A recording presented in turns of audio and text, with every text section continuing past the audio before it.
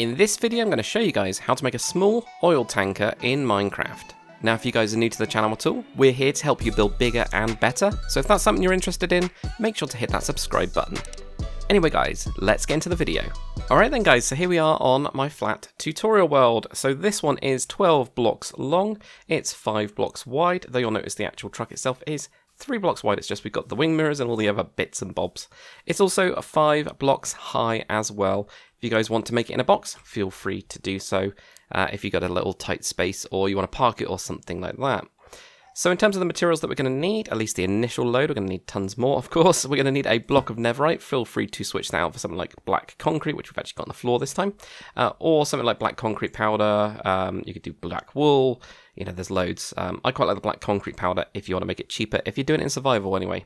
You're also going to need a stone button, a polished deep slate slab, a polished andesite slab, a black stone slab, a ladder. Now we're going to whack that ladder, smack it on the side of that. You're also going to need a blast furnace as well. That's going to be a little engine block, deep slate tiles, and also polished deep slate stairs. That's going to get us started with this build, so grab yourself all of those. Okay, so if you're building it inside this box, as you can see I've done a border and I've just got 3 blocks in the middle. So the first kind of block that we're going to have here is actually going to be signs. It's going to be the number plate and lights. So we're going to go back 1 and then back another 1. All right, and that's going to be your first wheel. Now you're going to leave a 1 block gap and we're going to place one down there on the other side. Then what we're going to do, guys, is we're going to have a total of 5 blocks, kind of skipping 5 blocks, going back 1, 2, 3, 4, and 5. Then on the 6th block, you're going to have another block, okay? So we've got a 5 block gap, 1, 2, 3, 4, and 5 there. Put your stone buttons on the outside of those. You can also put item frames on these and like put a, what's it called, glass pane on the side. It's just to kind of give it a little bit of a hubcap kind of thing going on here. With your polished deep slate slab now, we're going to add 1 right in between those right there. 3 on the front of this one. We're also going to have 3 on the back. 1, 2, 3. Now switch over to your polished andesite slab and we're going to have that on the side, not the middle. Alright, so we're going to go 1, 2, 3, and 4. 1, 2, 3, and 4, but not the middle. So what we're going to do with the middle? Well, it's going to be our black stone slab, of course. So we're going to have that, bring that all the way to your wheels. Then what we're going to do is we're going to have 1 in the middle, then 3 across the back. So it's sticking out. So you can see this little gap that we've got here. Just a little block gap. That'll give you the base of the truck. So next up, we'll go to the front. And that's where we've got our polished deep slate slabs. And we're going to have a blast furnace right at the front there. That's our little engine. Whack on a ladder. Don't have to do the ladder. It's just it adds a little bit of a different type of grill. Hopefully one day we get some sort of like metal ladder or something. Who knows? Maybe we will. Maybe we won't. Also with your deep slate slab, not deep slate slab, deep slate tiles. Put that on the side. Alright, this just adds a little bit of a different texture to the front of it. With your polished deep slate stairs now, we're going to have an upside down over the wheel that we've got here. And of course we're going to do the same on the other side. Try not to hit your blast furnace like I did. There we go. Right. Now what we're going to do, guys, is we're going to leave this block. So leave that one. Leave this one. But we are going to have an upside down deep slate stair. So polished deep slate stair right here. So that's right on that one there. So leave one of those, leave one of those. Or leave one of those, leave one of those. Get that. This is going to go back a total of 6 and you should end up being on top of this one there. So 1, 2, 3, 4, 5, and 6. So 6 blocks in total, or 6 stairs in total. So we're going to do the same on the other side now. 1, 2, 3, 4, 5, and 6. Like that there. Now we are going to do some weird stuff now. We're going to put a block on the back here. Okay, just any block, doesn't really matter. And put your polished deep slate stairs on top of that, just like normal. Then we can actually get rid of this, because we're not going to need it. It's going to need to be one of those. But it means we're done with that block at least, so you can, you know, just throw it away. For your next set of blocks, you're going to need a grey skulker box, also a white skulker box. We're going to need a polished black stone button, grey stained glass, a lever, black stained glass pane, you can hardly see, a smooth quartz slab, smooth quartz stair, and a smooth quartz block. So grab yourself those ones. Those are going to be our next lot, okay? So we'll start off with the grey skulker box. We're going to be at the front now. And we're going to have one. This is going to actually be... I'm going to place down. Let's actually not start with that. Let's put the smooth quartz block in at the back right here. So we're going to have just a little one block little cab here. Then with the skulker box, we're going to have this pointing outwards. So we get this kind of texture. That's what we want. So that texture there like that.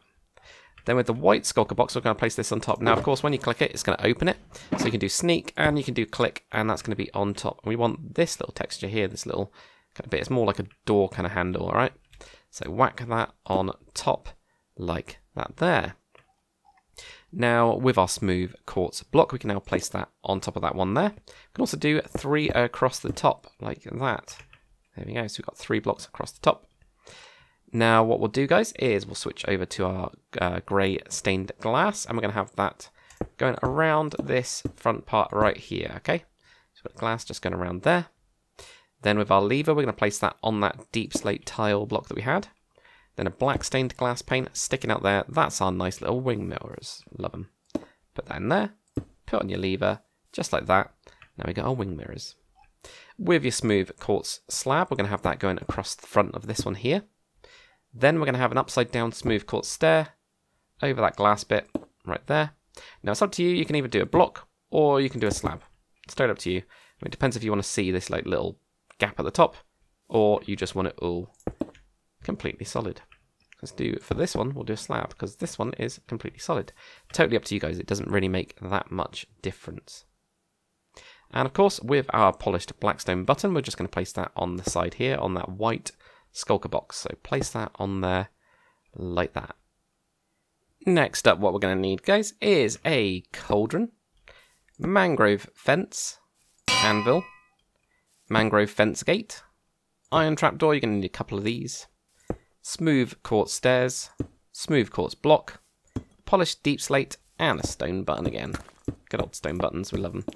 So here we go. So we're going to move, I guess, front to back. That would be the most logical way, wouldn't it? So we're going to have the cauldron right at the back here. On top of that, we're going to place our anvil. Then what we're going to do is on the side here, we're going to have 2 mangrove fences going up. So 2 mangrove fences going up.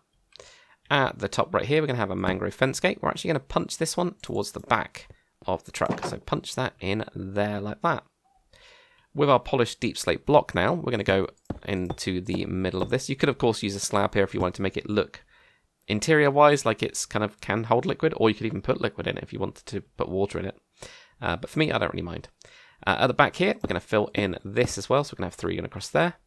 1 right in the middle as well, like that, okay? Now, for my design, I actually, as you can see here, we've got black and then I've got the white kind of stripe. You can, of course, mix up colours if you guys want to, you know, go crazy with this thing. That's what I'm going to be doing with this design as well. I'll be changing it up a little bit. But for this pattern, we're going to have 2 on the side here, 2 on the side here, 3 blocks of your smooth quartz now, like that. Right in the middle of this one, smooth quartz block.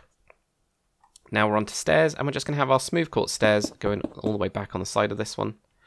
All the way back on the side of that one. In the middle, we're just going to have a block of your smooth quartz block, and then smooth quartz on the top there, like that. Okay. Then with your iron trapdoor, on the front of the truck's cab, we're just going to have iron trapdoors at the top here. Just gives it a little bit more of a kind of smoother angle there. At the top here as well, we're going to have 1 block back, we're going to have an iron trapdoor. It's like a little entrance into the actual tanker itself, you know. Makes a lot of sense. Right, so for your stone buttons, we're going to have those at the back here. So plonk these on around this, like that.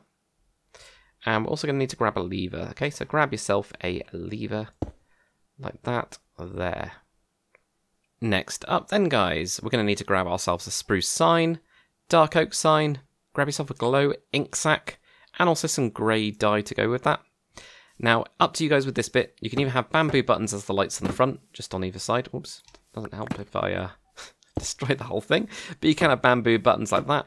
Or what you can do is you can use a glow item frame on either side here. And you can either leave it as that, or you can also put in something like an ochre frog light. Also looks pretty good on the front. I'm going to leave this one like that, and that one like that. For me, I use a lot of shaders, so this is the preferred option because it's just less laggy. These item frames are super laggy. So yeah, drives me nuts.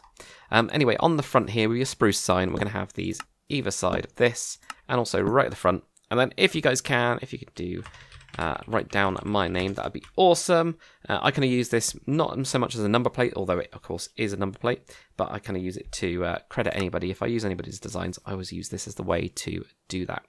So then you can put the glow ink sac on that and also switch that to grey dye. It just makes it a little bit more muted.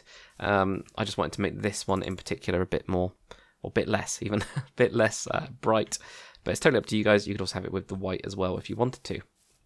Right, coming along to the side now, where we've got these slabs here, we're going to place our spruce signs. So we're just going to have spruce signs on these, going all the way across. I love that we can now edit spruce signs after placing them. So we've got 6 of those, haven't we? 5 of those even, right?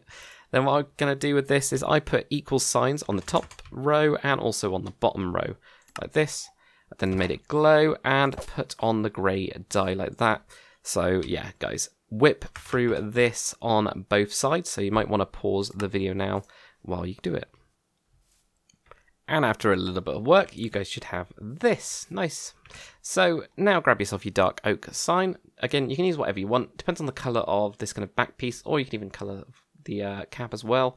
Feel free to change it up. I'm going to have a 2 block gap right here. Then what we're going to do is we're going to have a dark oak sign. And what I did with mine is I actually split my name up. So I had Dakar and I had oil here, like that. But of course you can't see it really, so I just put a glow ink sac on there, and that just makes it stand out. Feel free to come up with your own brands, or, you know, if you want to take inspiration from real brands in the real world, feel free to go and do that. So there we go, you can put whatever you guys want on the side. That'd be cool. And then you do the opposite, of course, on this side. I say the opposite, still the same kind of placement, it's just that obviously the words are the opposite way around, and then we do the same thing there, like that. Then the kind of like final little bit is just to put on the number plate at the back. That's all we've got to do. So again, if you guys can credit me, that would be amazing. I'd really appreciate it. It just helps people find my channel, which is all good. So there we go. In this case, I actually had this one as white. I didn't even put it grey. But if you wanted to put it grey and make it more muted, you can do. But there we go, guys. That is it for the small oil tanker. Hopefully you guys have enjoyed this one. If you have, make sure to comment, like, and subscribe. And as always, guys, I'll see you on the next one.